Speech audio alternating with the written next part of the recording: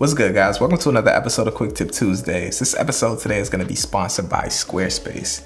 Make sure you guys head over to squarespace.com/YCImaging for 10% off your first purchase. The link will be down in the description. Now today in this episode, I want to show you guys how you can create a really quick glitch transition within Adobe Premiere Pro CC 2019. Also, I want to show you guys how you can save this transition as a preset so you won't have to recreate this every single time you want to use it in the future. Let's dive over into Adobe Premiere Pro and get this thing rolling. So here we are in Premiere. I have a series of clips already within this timeline that we're going to be using these transitions on. And the first thing that we're gonna need to do is create an adjustment layer to house these transitions on. So if we navigate over to our media bin, we're gonna click the new item icon and go to adjustment layer, press OK. These settings are fine. Drag this and let's just drop this into the timeline. So I wanna make this transition about 10 frames. I like 5 frames on, 5 frames off. So the first thing that we're gonna need to do is navigate to roughly around where 2 of these clips meet and drop in a marker. This is gonna help us be able to transfer this transition over onto the other clips in the sequence if we wanna do this in the future. So let's just add in a marker roughly around the middle of these 2 clips. And we're gonna navigate over 5 frames to the left and 5 frames over to the right to cut off the access adjustment layer because we want this to be around 10 frames. So if we hold on the shift key, press right on the arrow key, it's gonna take us over to the right 5 frames. Let's get out our blade tool and cut off the access adjustment layer. Hold shift, press left arrow twice. It's gonna take us over 5 frames to the left and we're gonna cut off the access on the left side. And now we have an adjustment layer that's gonna house the transition that we're about to create. Next thing we're gonna need to do is navigate over to our effects panel and we're gonna search VR digital. My bad, VR digital. Yep, VR digital glitch. Drop this onto our adjustment layer. And as you guys can see, this is already giving us a really dope effect. We just have to animate this with keyframes. So let's navigate over to where we place this marker.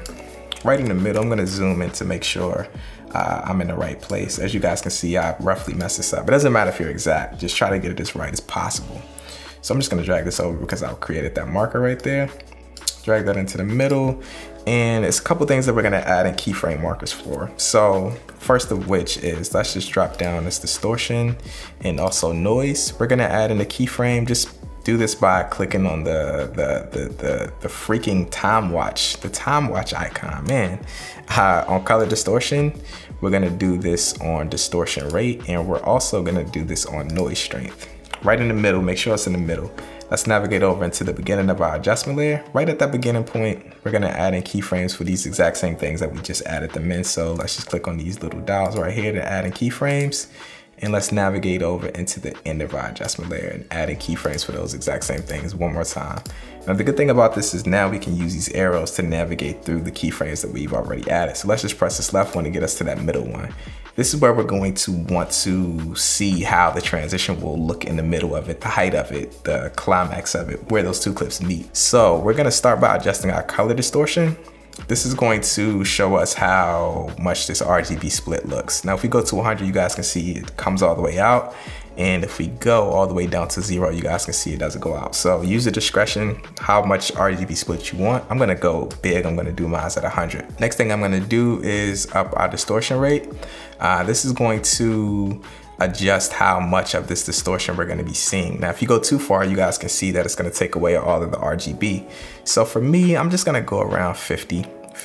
You know, we still got the RGB, but we also got the distortion within it. And for noise, I'm just gonna go around 20. If you want a lot of noise, you can go all the way up. You guys can see that, but I'm just gonna go around 20. I don't really want too much noise in mine. And let's press left on the arrow key to take us to that beginning keyframe that we added at the beginning of the adjustment layer. And we're gonna drop all these values to 0. So I'm gonna drop mine all the way down to 0 for my color distortion, distortion rate, and noise strength. And press the right arrow key on our keyframes twice to go to that end one. And we're gonna drop those values all the way down again. And if we play through this, you can see we have our glitch effect in, but I wanna add in a flash just to kind of mask that transition between those 2 clips a little bit more. So if we navigate over to our effects panel, let's just search up levels and drop this onto our adjustment layer. Now we still can navigate to where we want these keyframes to be with these arrows and our other keyframes that we added. So for me, I'm gonna navigate over to the middle, keyframe right in the middle. You guys can see right here on this arrow, the marker that we added. Navigate down to our levels, and we're gonna add in keyframes for this as well because we wanna animate this. So the only thing that we're gonna add in keyframes for is the white input level. do that, press left on our arrows for our keyframes, add in another keyframe for the white input level, and press it twice to go to the end of our adjustment layer, add in a keyframe there as well. And I'm gonna press the left arrow to take us to that middle one. And we're just gonna drop down our white input level. This is gonna be however much you want it. I don't go too flashy, like white's too flashy for me. I just like the highlights to bloom a little bit. So I'm gonna just go around 120 or so. And I think that looks good. So if we play through, we got our really dope transition already created. We got the glitch with the flash in it. So I'm just gonna zoom out a little bit. If we want to duplicate this throughout the series of clips that we already got in the sequence, it's really easy and simple to do. On Mac, if you hold down the Alt key, click on this and just drag it, it'll take it to the next place and duplicate it like that. And since we got that marker created, it's really simple and it snaps to where two clips meet. So it's really just as simple as that. Drag and drop on that copy. And if we play this through, you guys can see we got a really dope glitch transition effect that we created that goes throughout our entire sequence with no problem at all. Now, really quick before I show you guys how to save this into a preset, I want to give a shout out to the sponsors of this episode, the people over at Squarespace. Now, Squarespace is a really easy place to be to create a website. In this day and age, I think it's really important to have a website as a creative. You need a place where you can display your work and also have people be able to inquire about that work. Now, Squarespace has designer templates that are really simple and easy to use, and they also have 24/7 customer support. So that in itself makes it really easy to create these websites that they have. Now, if you guys are interested in taking your creativity, business, and entrepreneurship to the next level with the website, make sure you guys head over to squarespace.com right now and start your free trial. And you can also head over to squarespace.com/YCImaging for 10% off your first purchase.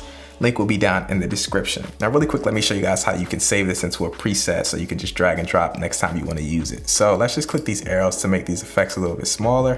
This is gonna help us. Click on one of these adjustment layers, and we're gonna start by selecting all of the effects that we've added to that adjustment layer. So I'm gonna click on that. I'm gonna hold down the Command key so I can choose them both. And I'm gonna right click and go to Save Preset. And you can name this whatever you want. I'm just gonna do glitch tutorial. And I'm gonna keep mine type on scale and just hit OK.